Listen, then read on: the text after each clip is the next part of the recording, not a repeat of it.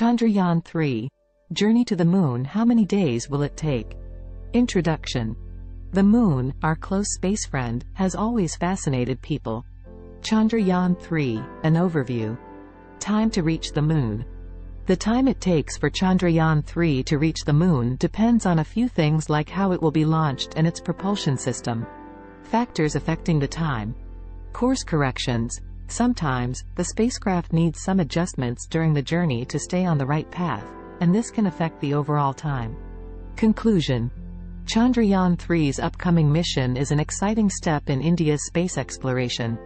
While we don't know the exact time it will take until the launch gets closer, we can expect it to be 23rd or the 24th of August 2023.